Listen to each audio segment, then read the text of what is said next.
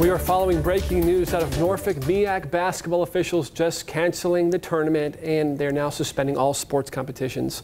Most of the NCAA's basketball tournaments are also canceled around the nation. Yeah, while the changes are hard for college basketball lovers, it's also going to take a toll on the venues set to host those canceled games. Reporter Taylor Vidal shows us how leaders at one arena are reacting.